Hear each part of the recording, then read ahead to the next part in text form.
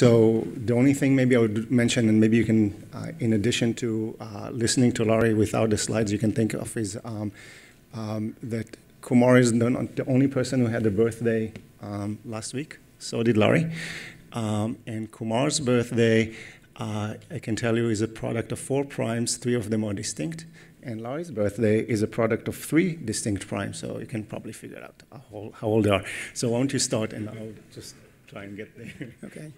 Okay, so I'm going to give you a quick summary of the project on device-to-device and device-to-relay-device communications. The project is funded by Ericsson and Huawei.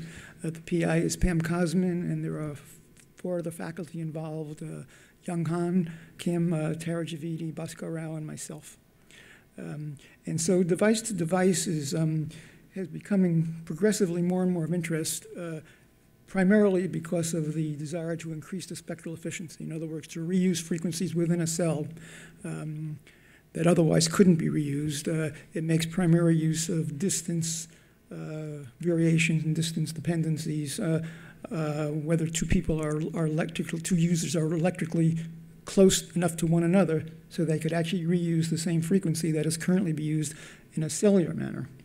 And so one problem it immediately causes is that of interference. In other words, you can use either downlink frequencies or uplink frequencies, and you have the same problem either way. It appears that ultimately the uplink frequencies will be used for device-to-device because the downlink frequencies are much more congested, especially so for an application like video, which is very bandwidth demanding. But in any event, if you're using a downlink frequency, surely the D-to-D receiver is getting interference from the base station. Okay, and the cellular transmitter is getting interference from the D-to-D transmitter. Right, let's see.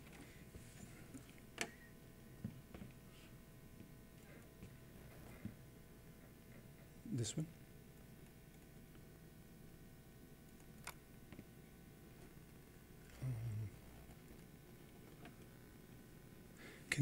Can you get us the slide from the memory stick?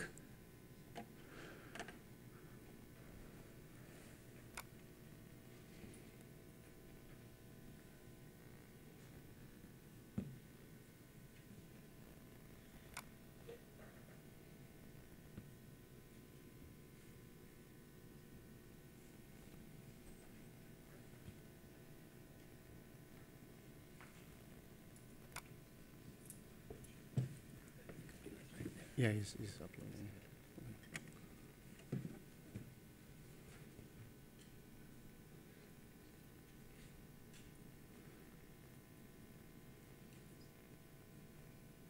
No.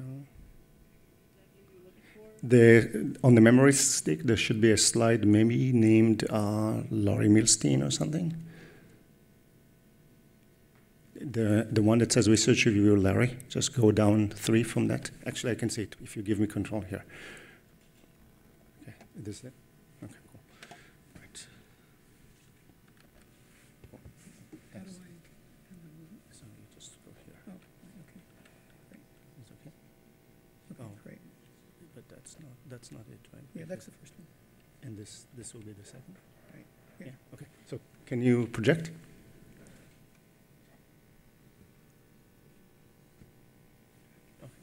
Okay, thanks, Alon.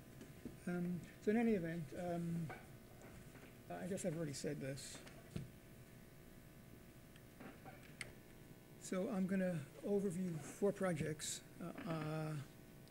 And the first one is the work of Phuong Bang Nguyen, a doctoral student at Bhaskar Rao.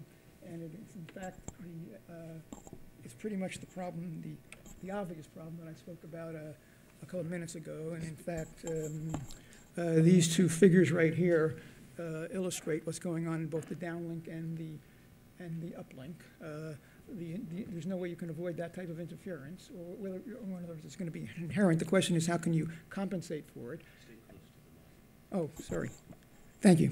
Okay. So in any event, the approach that Bhaskar is taking on this is the following.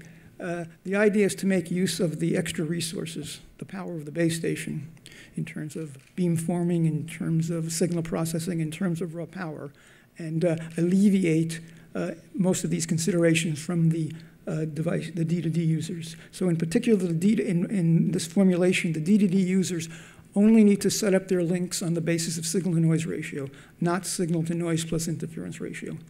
And the interference is accounted for, okay, by the base station itself, by the cellular infrastructure. So for example, in this slide you're looking at, if you look on the left-hand side, the downlink frequency reuse, and you look on the left-hand side of that slide, you see an interference link from the base station to the D2D receiver. Well, in this particular mechanism that Bhaskar and his student have devised, that link would be nulled out vis-a-vis beamforming at the base station. Okay? And a similar task would be performed if you were using an uplink frequency. The link on the right from the cellular device to the D2D device, that would be, you would use orthogonal beam vectors, okay, to null out that particular guy. The problem being the following. I've actually said pretty much everything on this slide except for the last bullet. If you simply try and zero the interference out, you're of course doing, you're helping out tremendously the D2D, but you're potentially killing off the cellular link.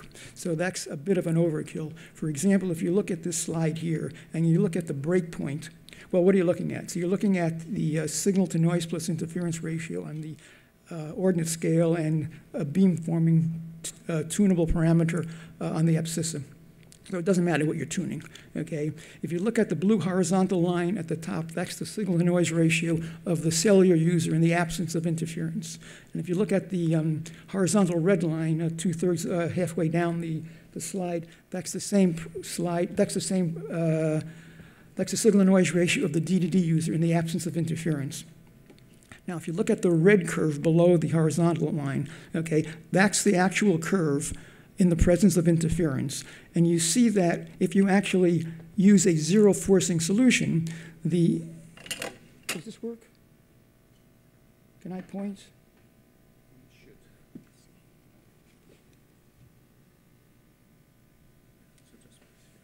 Oh, thanks. Okay, so if you look at right at this point here, okay, what you're seeing is that at the zero forcing solution, okay, of course you've nulled out the interference, and the D2D is performing as it would in the absence of the interference. It was performance just on the basis of its signal-to-noise ratio. The problem is you're really killing off the cellular link. That is to say, it was operating about 19 dB SINR to begin with, and now it's down to something like 4 or 5. Okay, so by appropriately tuning, you can then selectively degrade the performance of the D2D link and enhance the performance of the cellular link and come to some compromise. So that's the first of these 4 projects that I want to quickly overview. There will be a poster on this one, I know for sure, possibly all 4 of them. Okay, the next one is by Young Han and Tara. It takes a totally different approach. It's based on network information theory. So the setup is what you would expect from an information theoretic approach. You abstract the model into something which is tractable, and you worry about things like the asymptotic rate and how you optimally encode to achieve that rate. And so in the first year, this is the approach, this is the problem that Young Han and Tara were looking at. It was a broadcast problem. It was a broadcast channel. If you look at this picture here, you have one user, number 1, broadcasting a message to n-1 other nodes. And again, the problems were what I was saying before. What is the broadcast capacity and how do you achieve the coding? And the results, the key results that Young Han and Tara determined were listed below.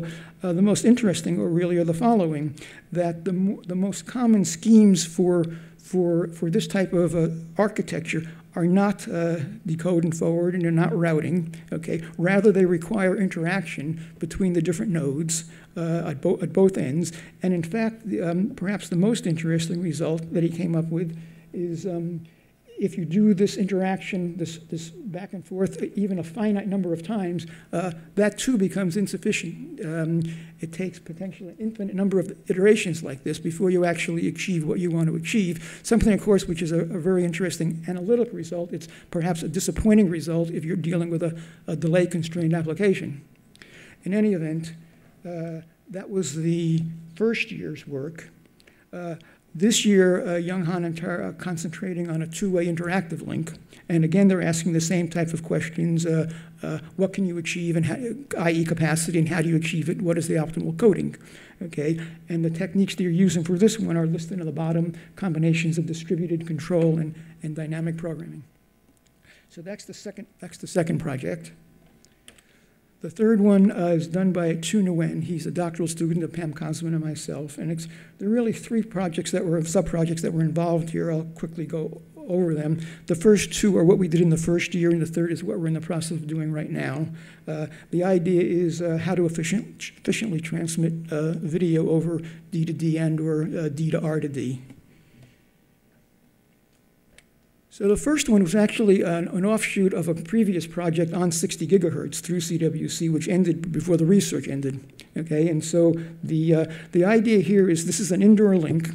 There's been lots of work that's been studied on the performance of 60 gigahertz links in an indoor environment, and one of the key problems is a link break. That is to say, a link break due to a human being walking between the transmitter and the receiver and breaking the link. Okay, so the point is, with appropriate beamforming, you can actually establish a very strong line of sight here in this type of a channel. Okay, but once the link breaks, then you suffer big degradation. And so the question is, can relays help you? Okay, this is the only other thing I'll show you on this particular topic. It turns out to be a sensitive function of the probability of a link being broken. So for example, in this particular case, there's a 20% probability of any of these links being broken. In particular, the direct one is what you're worried about. And what's being plotted here is the expected distortion. Notice that I will not be dealing with probability of error here at all in this part of the talk, because we're talking about the application. It's distortion that matters, not the bit error rate. So the ordinate is the expected distortion, and the abscissa is the signal-to-noise ratio. And if you look at the very top curve labeled n equals 0, n is the number of relays. And with no relays at all in this particular link, with a relatively small blockage, you basically killed the link. Okay. Now the number of relays goes up as you go down the chart, and indeed, when you get to around 4 or 5, surely 6, you've basically gotten everything, because the bottom curve is what would happen if you had an infinite number of relays. So that was done towards the beginning of this first year. We were basically finishing up something. But then we wanted to make the thing much more realistic to video. And one of the key aspects of video is that the data is not uniformly have the same importance. There are almost always different priorities that you give to different types of different bits, different components of the video stream. And so here we've kept, to begin with, an information theoretic formulation in the sense that we have a Gaussian source, and we're not at this point using probability of error or anything like that. We're using outage of the mutual information, which is not the best measure for something like video for the same reason I was referring to before. You're basically assuming capacity-achieving codes with long delays. But keeping that in mind for the time being, that is the model that we used. This is a fairly standard protocol. It was a decode and forward protocol described below. And one of the more interesting analytic results that we got was the following.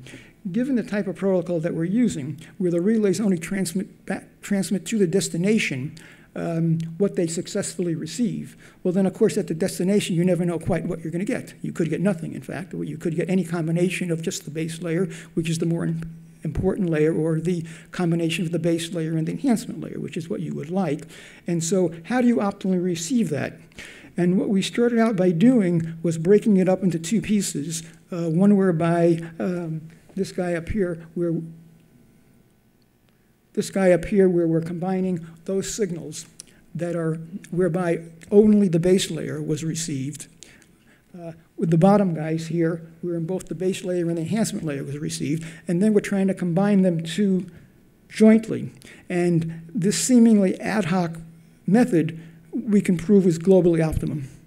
Okay, and in terms of how it performs, this is a typical set of results whereby, again, we're plotting expected distortion versus signal-to-noise ratio.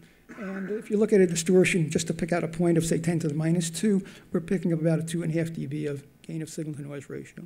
So lastly, on this particular topic, okay, this year, we're trying to make the final jump away from the, in terms of making the model realistic. That is to say, we are replacing the Gaussian source with an actual video. Now, the previous work was done with superposition coding. Here we're taking a particular example of superposition coding, namely hierarchical modulation. We're using, in this particular case, 16 QAM, but it doesn't need to be that. The key point is that it's hierarchical. The key point is not the alphabet size. Okay, and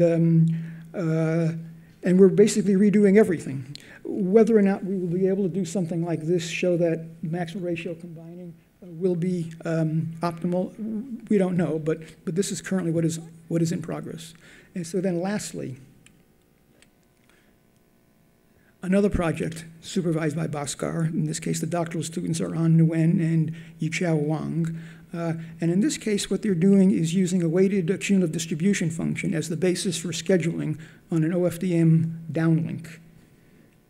And so let me just quickly, and for sure this one has a poster, okay, and so I won't go into any numerical results, but let me just set it up. And you can read it, but I think maybe I can describe it in a simpler manner than what's stated there.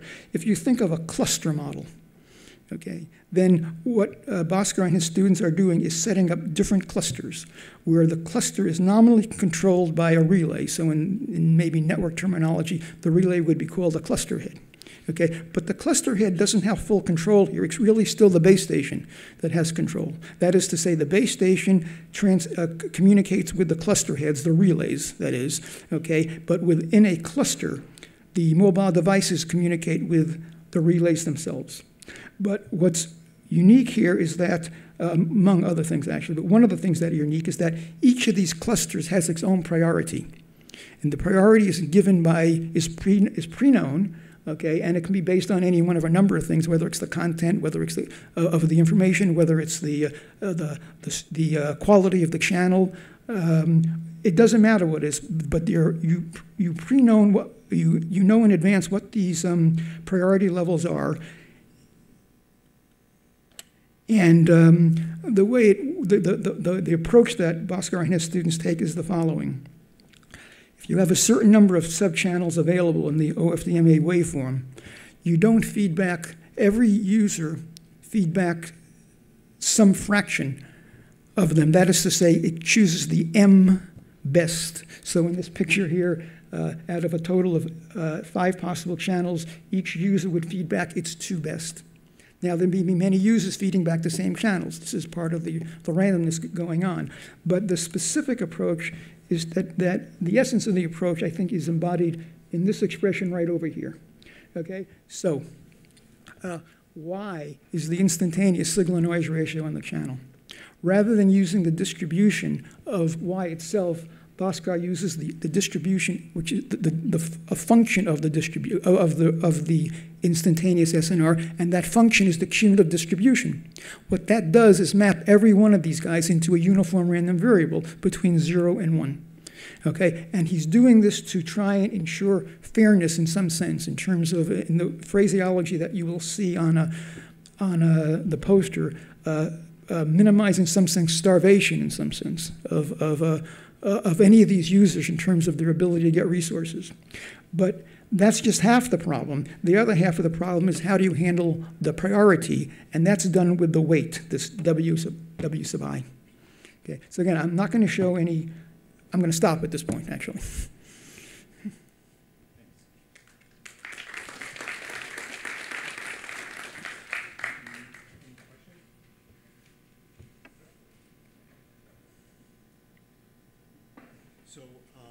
In that case, before we thank Laurie again, I just want to say that as you noticed, this was, until this talk, we had general talks, and now we switched to specific talks about the projects.